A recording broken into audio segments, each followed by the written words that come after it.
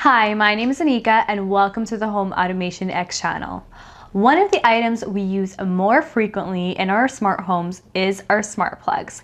We receive these smart plugs from Link and I will show you what they can do. Before I get into this video, it is brought to you by HomeAutomationX, providing you smart home tech videos in a fun and cheerful way. Subscribe and click that bell icon to get notified of all of our videos, which will also notify you when we go live during our live streams.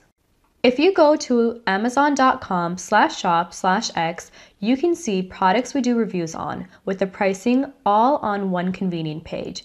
Using this link also helps us out so we can purchase new products. The main reason I like these is because they work with the Smart Life app. I like that you can use one app to control all of your smart plugs, switches, and your light bulbs. So the first set here comes in a pack of 4 and are all 15 amp plugs.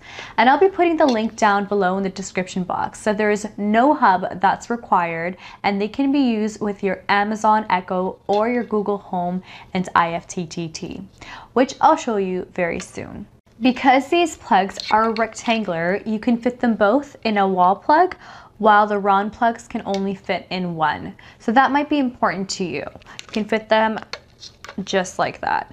The price for this pack of 4 is only $40, which is a great deal because you also get the energy monitoring tool for each. So I will show you all these features in the app right now. Okay, so we are going into the app now, and as you can see, we have our outdoor smart socket with our Sentry smart sockets with power. We have 4 of them here, and I'm going to go ahead and click on power meter 1, and as you can see, we can turn it on and off here, and we can also set a schedule here as well. So I can go ahead and add a schedule. Now this is great for having, let's just say when you're on vacation and you want your window lights to turn on and off at a certain time, just so you want to make it look like somebody's home. That's great. And also you can set a timer. Now the timer is a countdown timer, which is probably up to about an hour to 2 hours. Now we can also go into statistics and it will show you your usage. So for example, if I click on the month of March, I can see my usage on a daily basis with a graph. I can go and press the pencil in the top right to edit my name. So I'm going to go on device name and I'm going to rename it to basement light. And that way it's easier for Alexa or your Google Home to remember. So we're going to go ahead and go into our outdoor smart socket, and you can do the same stuff. You can turn it off and on. You can go ahead and set a countdown timer, and you could also set a schedule, which is great for your outdoor Christmas lights. You could have it turn on at a certain time, and you could also go ahead and edit the device name if you like as well. You can also control them with your Echo or your Google Home. Alexa, turn on basement lights. Okay.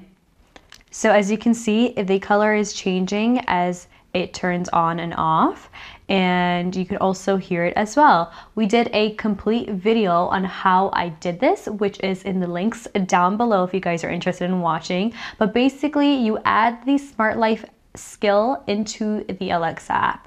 So I like adding smart plugs to my home because whether you already have a decked out smart home or just starting out, smart plugs are one of the easiest and the most cheapest ways to automate your home. So I wanted to know if you guys have any smart plugs in your home, and if so, what devices do you use to control them? Because I definitely want to know what else I can control around my house. You can get more details on both of these plugs here in the description box below. Thank you so so much for watching this video, guys. If you found it useful, please share it with your friends and your family, and you can also see the latest videos here on the right. And if you yet haven't subscribed, make sure you do. Follow us on Facebook, on Instagram, check out our website homeautomationx.com, and I'll see you guys next time.